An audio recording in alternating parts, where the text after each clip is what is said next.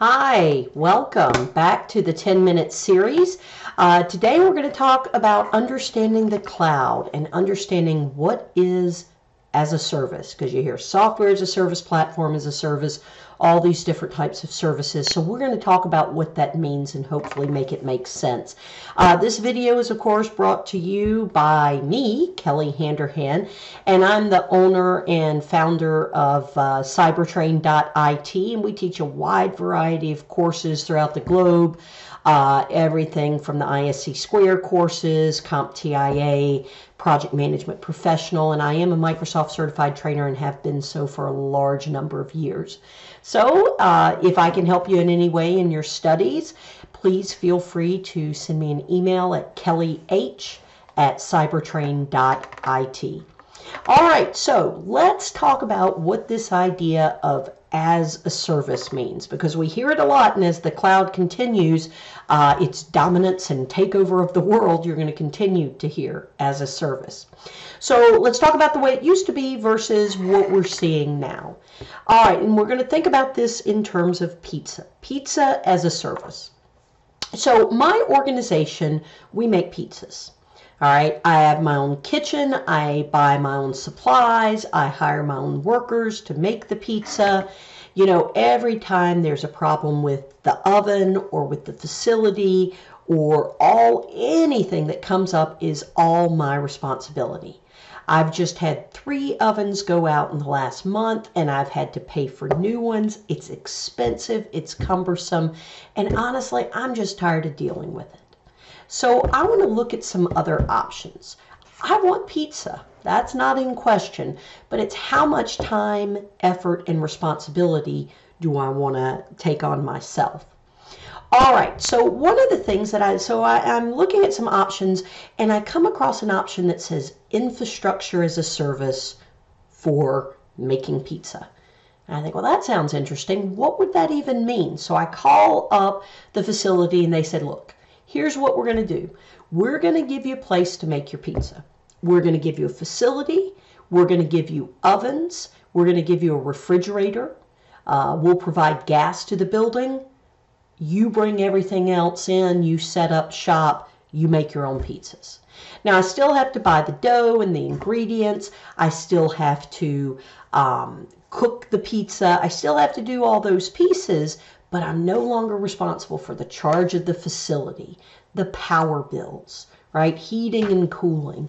I'm not responsible if the oven explodes. Now, I am responsible if I leave the gas on all night, right, and there's a fire, or I am responsible for cooking the pizza well, right? I got to set the oven on the proper temperature. If I'm trying to cook a pizza at 900 degrees for half an hour, that's my problem, right?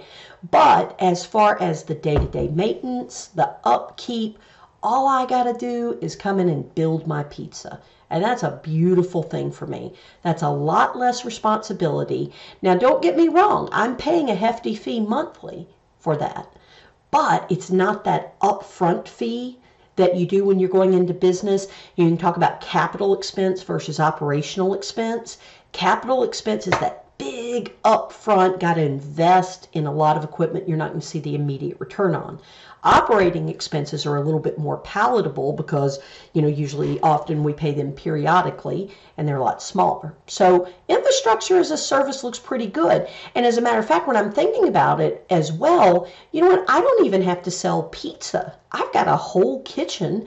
You know, if I decide I want to make sandwiches, or if I want to deliver, you know, maybe make Chinese food or whatever, I've got the kitchen. I'll do whatever I want with it. There are very few restrictions. I'm just kind of leasing out the kitchen. But that's still a lot of responsibility on me. I know that I just want to make pizza. I know that I want, you know, I just want a little bit less management. All I really want to do is show up and kind of put the pizza together. Okay. I want to keep looking, so I find somebody that's offering platform as a service for pizza, pizza manufacturing, if you will.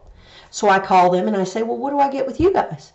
And they say, look, you get this entire setup that is designed for pizza. We're going to give you a place to put all your toppings. We're going to give you the dough. We're going to give you the little grate that it cooks on. We're going to give you all the equipment to make your pizza. You show up, you bring your toppings, and you can put any toppings you want, right? You can sell pizza with pepperoni, or you can sell pizza with clams, and I don't know where that came from. Don't put clams on pizza. That's just wrong. I'm sorry, New England folks. It's just wrong to put clams on pizza. That's another class, though.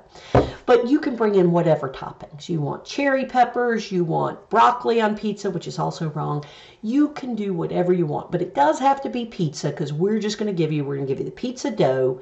Here's what you can do. But you have this whole environment, and you can be as creative as you want with all the toppings. That sounds pretty good. But you know what? I'm tired. I'm tired really of making pizza.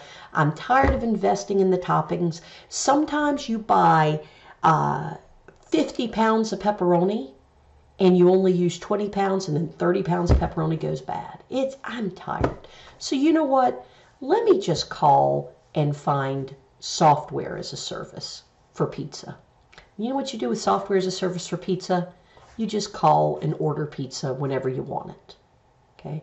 That actually sounds really good, because I have no responsibility, right? I just dial up the pizza delivery guy and say, I want a large pepperoni with olives and onions.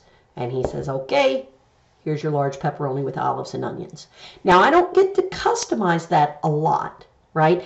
They give me a menu, and I only have to work within that menu. So now I can't say, put clams on my pizza because I'm feeling crazy.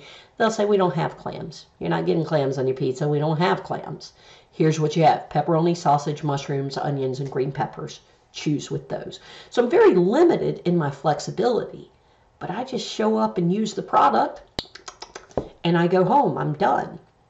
So basically, when I'm choosing these ideas as a service, if we look at this from an IT perspective, traditionally, we've owned everything, right? I've owned the servers. I've owned the software. I've owned the routers and the switches and the network components. I've owned the software. I've had to install the software and patch the software and all of these things. So now I want to see if the cloud can make my life easier. So I look into infrastructure as a service. When I go with infrastructure as a service, Amazon Web Services would provide any of these, certainly IaaS and platform as a service.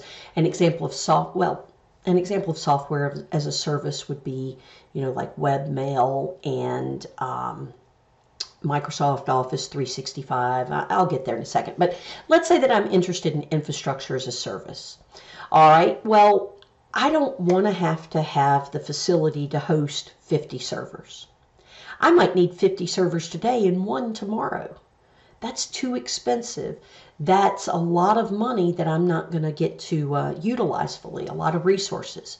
I don't want to pay heating and cooling on my facility with 50 servers and all that network equipment. I don't want to be responsible if a switch goes bad. I just want to use a network, but I don't want to be responsible for it.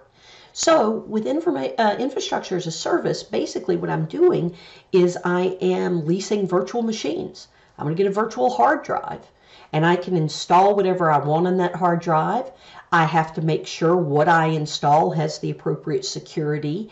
I have to manage the configuration of the virtual hard drive. I manage communication between my systems in that virtualized environment, but I'm not paying for the machines. I don't have ownership of the machines, all of those elements. I install the operating system, any sort of middleware, the data and the applications, but everything else is taken care of by the provider. They give me the virtualized systems. They have the servers and the storage facilities and the networking capabilities. I have a lot of flexibility in this environment, but I also have a lot of responsibility as well. Okay. Now then we move to platform as a service. Well, with platform as a service, I may have software developers and we need proprietary software.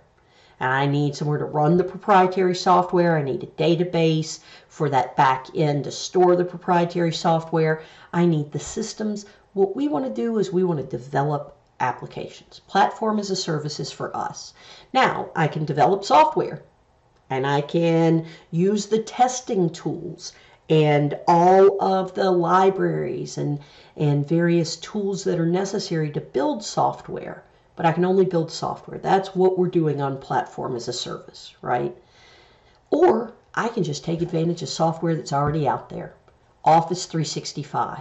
Why do I want to design and implement a spreadsheet when I can use Office 365's Excel, for instance? You know, I've got Gmail or Salesforce or any of those other applications. I just essentially create my users and handle their identity. I make sure that my data is stored in a secure location, but that's pretty much it for me. And really, I'm storing my data in the cloud as well. I kind of misspoke there because I'm storing my data in the cloud. They're making sure that the data itself is protected. Now, of course, I have responsibilities for the data as well, too. You know, I in process and all those pieces. But ultimately, what am I trading each step of the way?